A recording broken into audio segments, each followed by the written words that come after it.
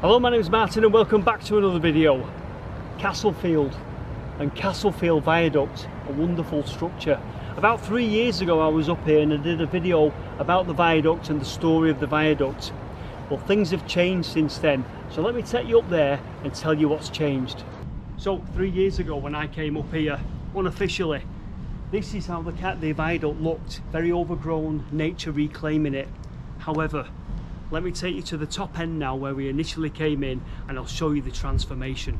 Let me show you what the National Trust have done, and if you come and visit here, this is what you'll see, and it's well worth a visit.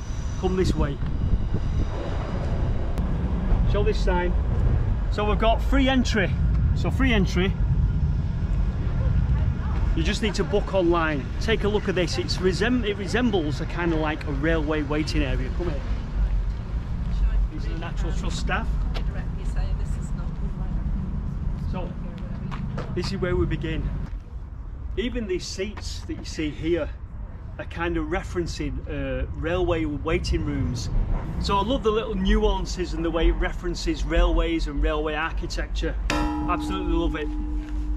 So we've covered the main sort of entrance area, the waiting area if you like, for the railway. We're going to go now beyond those that screen. I'm going to show you the rest of the viaduct. Come this way.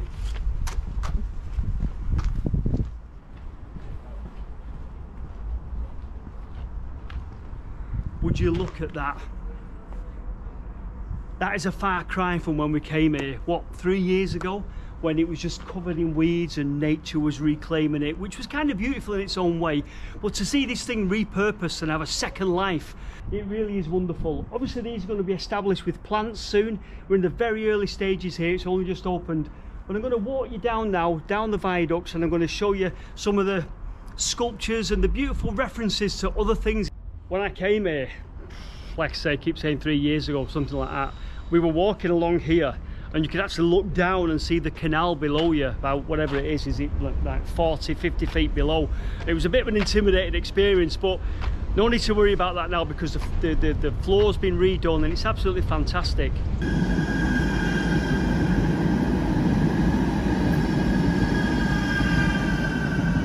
Now what I love about Castlefield is the whole history of Manchester is here.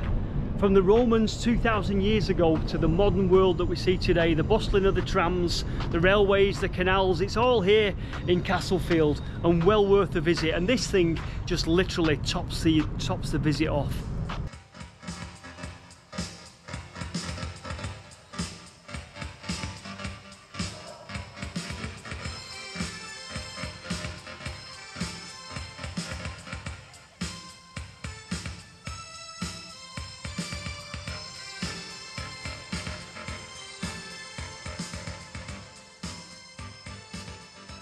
The viaduct opened in 1892 and it closed in 1969. It was actually built as a relief viaduct for this one here, this grey lattice one at the bottom of the screen, our viaduct at the top of the screen. If you want the full history of the viaduct, I'll drop a link in the first comment on this video to my original video, which will tell you the full history of the Castlefield Viaduct. Eventually these two sides will be populated with plants, but they're hoping to populate them with the original wild plants that took over the viaduct all those years ago. That's still at the very bottom end of the viaduct where I did that intro. There's still some buddleia coming through, so maybe it will populate with buddleia, but they're going to, like I say, they're going to look into wildflowers. Even the original ballast is still here from when it was a railway. It's been scraped up and it's been kept. Brilliant.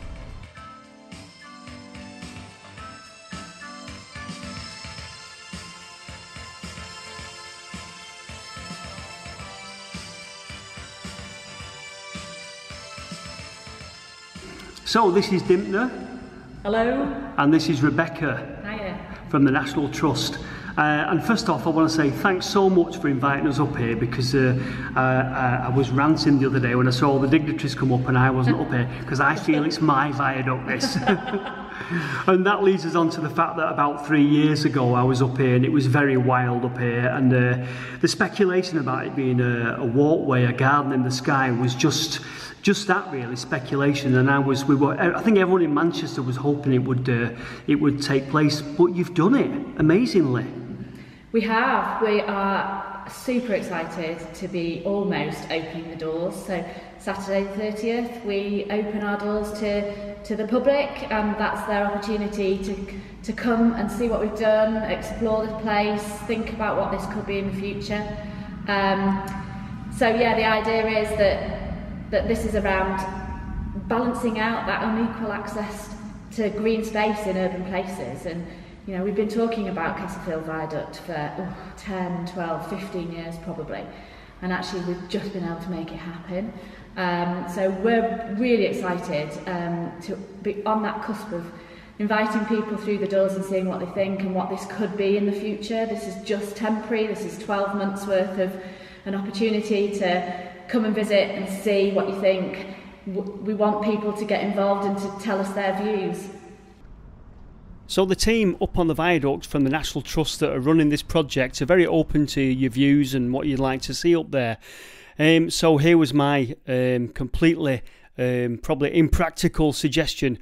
Back in 2019, the red arrow on the left there, I climbed that ladder. Me and Connor climbed the ladder and peered over the top. And then where the other arrow is there was a signal gantry, and I said I would love to see some semaphore signals put back up there to reference the railway history of the place. Probably completely impractical, I don't know, but I just thought it'd be great, that. So from the section of the viaduct that represents dereliction, we're about to enter a transitional point here. From this point, garden plots have been created with partners of the National Trust, and they've got native and non-native plants. I'll just read some of the plants that they've put here. So, mountain ash, birch, oak and cotton grass. So let's go down here and take a look at this second part of the viaduct.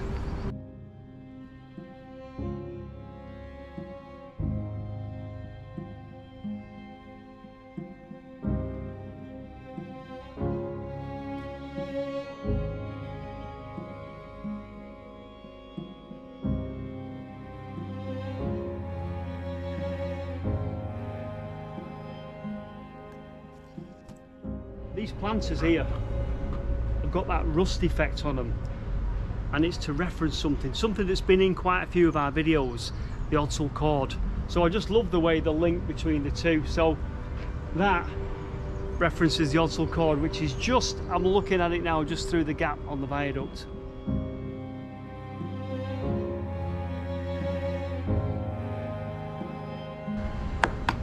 Reclaimed sleepers on this planter.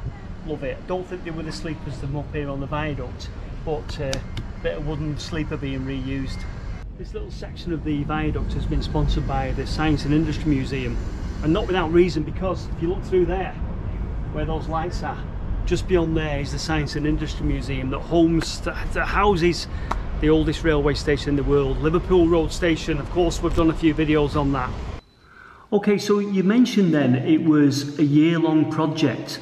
So we've got a year to come and visit, is that right? Or initially, yeah. So we've got permission to be on this space for 12 months, and it's absolutely about getting feedback, seeing what people think, what the views are, and that will inform what that next step will be, what the future could be for this viaduct.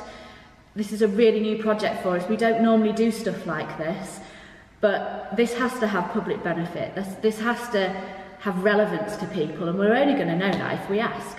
So we're going to open the doors for 12 months, see what people think, and go from there. And the thing that struck me the most is that it's very much a blank canvas. You're looking for ideas from the community as to what they want to see up here, is that right? Absolutely, yeah. This is a really community-focused project. So it's not about us coming in here and saying this is what you're getting. This is about what do you want. So we want to work with people on and off the viaduct, with groups, with residents, with people who are going to use this space ultimately in the future, to find out what they want, what you want from this space if it was to become permanent. Brilliant. And you're actually hoping, I mean, beyond you there, you can just see the window, it's a bit bright out there, but you're hoping to develop the rest of the viaduct, is that right? Or that's a long-term plan, is it? I think so, yeah. I mean, unless somebody tells us they don't want us to go the full length, then I think that the idea would be that we've got 330 metres, we're only opening half of it now, but you look out that window and you think, wow, what could that look like? You know, where could that take us? And yeah, we've got opportunities to feedback when you're on site, off site, you know, email in, send us a comment or anything. So yeah, we're open to ideas from everyone. So you may remember in the original video, if you've watched that, and if you haven't, I'll put a link to it in the first comment on this video. When the viaduct was completed, one of the last rivets to go in was a copper rivet. Now, I've never found that copper rivet, and the people here haven't found that copper rivet, because it's probably had about 20, 30, 50 coats of paint since that rivet was put in. However, there is references here to that copper rivet, and they've done it beautifully. Just here in the gardens, just take a look at this.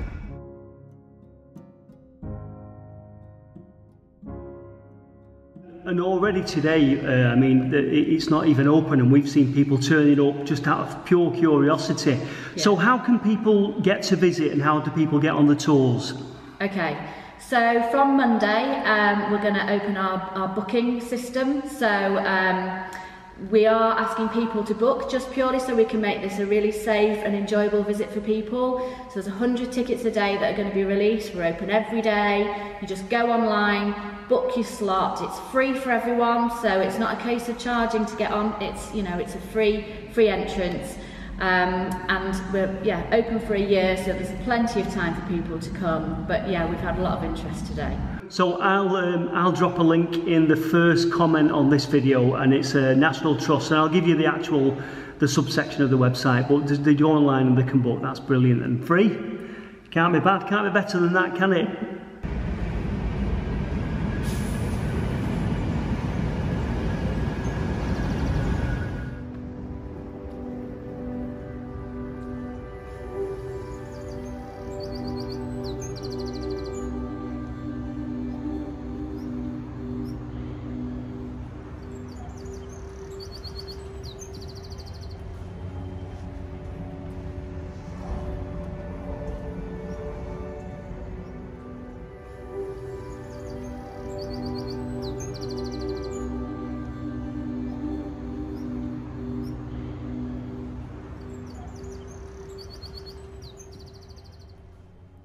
Now, looking at the website, it looks like tickets are going fast. I think there's an initial rush of people wanting to go and have a look at this. So don't despair, keep trying, because I'm sure tickets will become available. And we've got a year to take a look and to see how this thing progresses, and hopefully we'll keep it beyond a year. And I don't doubt that during the next 12 months, this thing will evolve and there'll be more things added, and it's just a great space, and we need to utilise it really. So yeah.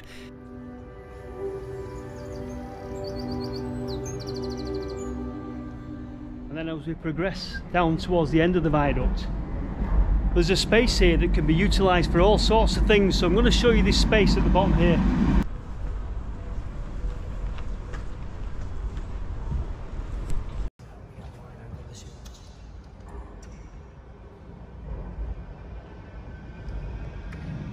So, Dimpner, you wanted to say something about various events that might be happening here. Can you tell us more about that?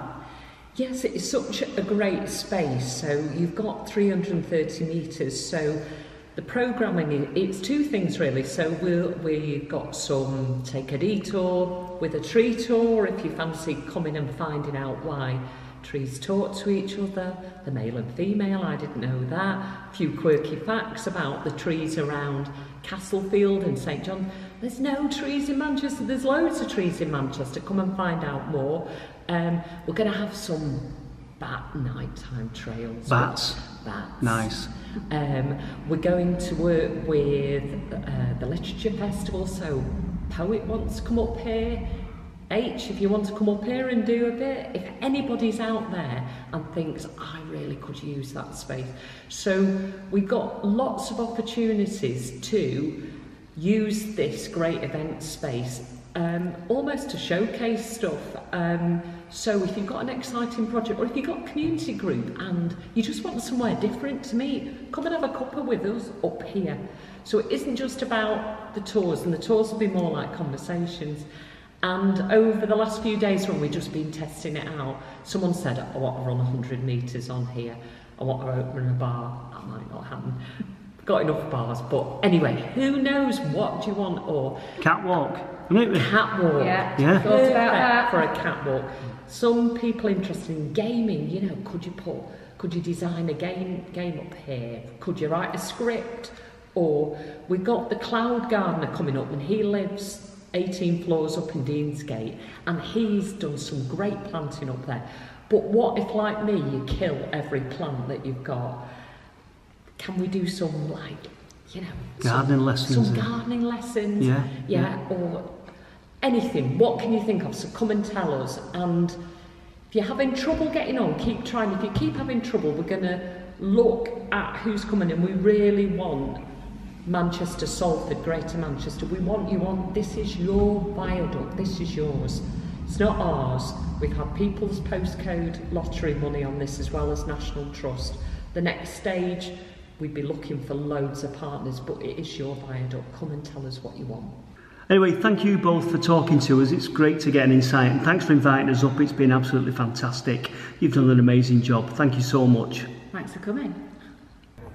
So it's been amazing to come up here for me and Roy. It's been brilliant. And I must admit, about a day ago, I saw something on Twitter, a press release. Somebody had been up here and was saying how wonderful it was. And I was a bit like, I should be up there. I did a video on that 3 years ago. I should be up there looking at that.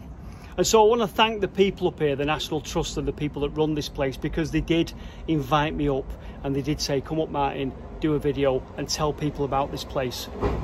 It's on a trial run for a year, so it will be reviewed about July next year. So let's use it, let's give it a permanent future up here, and let's hope that they develop this extra bit behind us as well.